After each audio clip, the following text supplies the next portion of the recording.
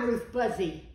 You might remember me from Rowan and Martin's Laughing, the Dean Martin Roast, Sonny and Cher, Donnie and Marie, the Carol Burnett Show, and hundreds of other TV shows and movies over the years. I turned 84 in July. Being this age is probably easier for me because I've been playing an old lady since I was in my 30s. Beginning with my famous character Gladys, who beat up Artie Johnson, plus a lot of other famous people, including Muhammad Ali with her purse. Oh, I was very fortunate to work during what I would consider the golden age of entertainment.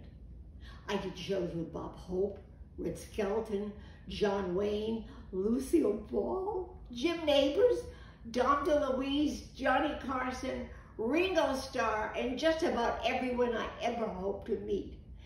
People we all considered legends. Dom DeLuise was my first comedy partner on television years before Laughing, doing a crazy magic act. He played a magician and I was his bumbling sidekick, Shakuntala.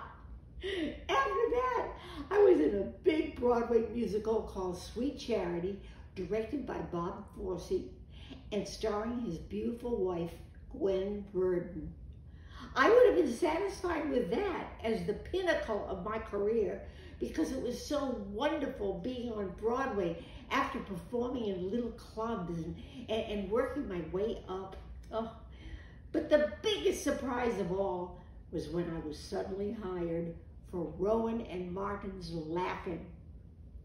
I had to get out of my Broadway contract and move to Hollywood in 1967.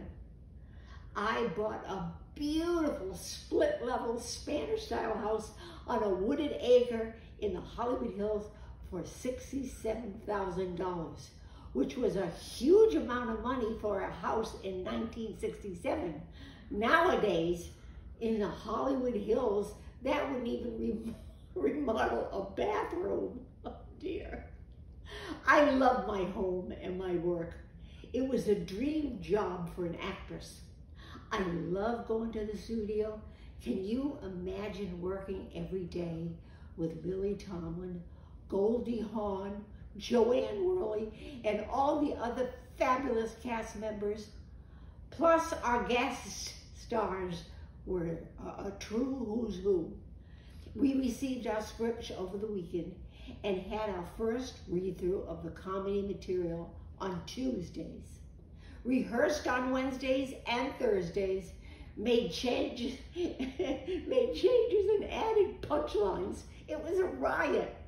We had the absolute best writers in showbiz, and I think the greatest variety cast. Best costumes from Bob Mackie and Rhett Turner, and the absolute best producer in the world, George Schlatter. I have to mention George here because if he ever saw this and he didn't get mentioned, he'd die of a heart attack on the spot. Hi, Joss. Love you. We taped our shows before live audiences every Friday.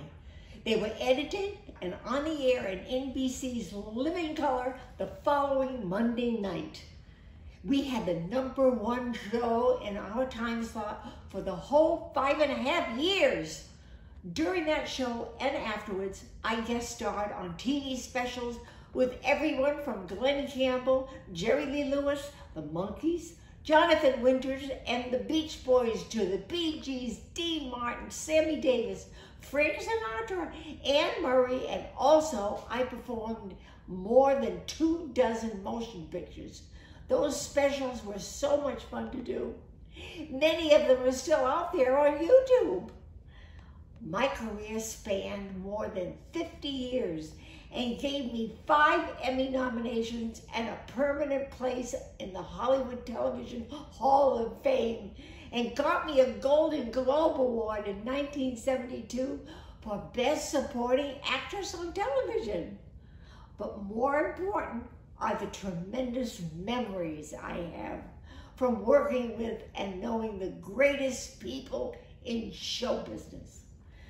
Jim Neighbors and I did a TV show for children called The Lost Saucer for a couple of years, and we became lifelong friends, just like sister and brother.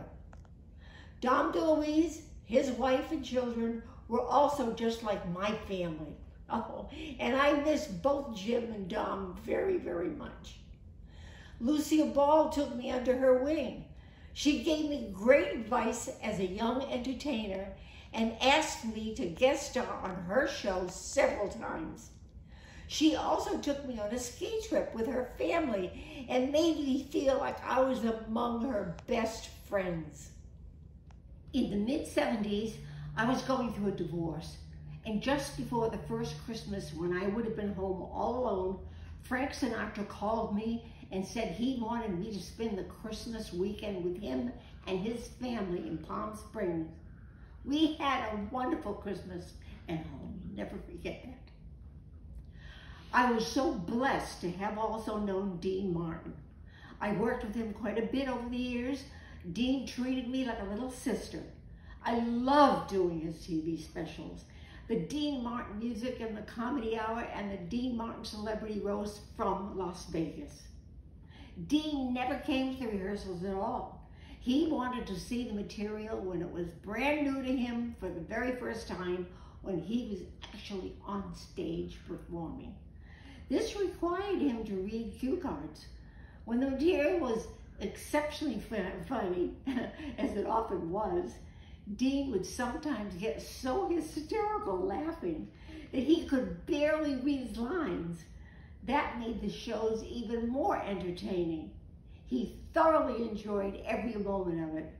He was an exceptionally talented actor. Filming the Dean Martin show, we would work until about noon, and then the director would yell, "Cut! Lunch break! Back on set in 1 hour." The cast and crew would then go to the dining room for lunch. But when I was on the show, Dean would come and get me by the hand and lead me back to his dressing room, where they brought our lunch to us. And we would just sit in his room and talk and have our lunches together. He wanted to hear all about how my life was going, who I had worked with recently, and what we did. The thing I found most interesting about both Sinatra and Dean was when you spoke to these guys, they made you feel like the most important person in the world. Maybe it's one of the secrets that made their careers climb straight to the top. The really greatest, the biggest entertainers of all times had the most humble and sweetest attitudes. That was also true of John Wayne, who loved working on a comedy show. Whenever he was near our studio in Burbank, he would find time to drop by and just walk onto the set. He would just sit in the audience and enjoy the taping of our shows. I think that's how he originally got on Rowan and Martin's Laughing, because our producer, George Slaughter, never missed an opportunity to have a big celebrity on the show. I loved him so much, it was hard to beat him with my purse. But I did it, and he loved it. A few years ago, I finally retired from show business. My husband sold his business in Los Angeles, and we moved to Texas. My husband and I live about an hour southwest of Fort Worth on a section of land with houses, cows, dogs, cats, and lots of beautiful wildlife that we feed but don't hunt. I'm grateful for all the opportunities I've had and very, very glad to still be enjoying life. Lots of love to you from me, NBC's geriatric sex symbol, Ruth Buzzi.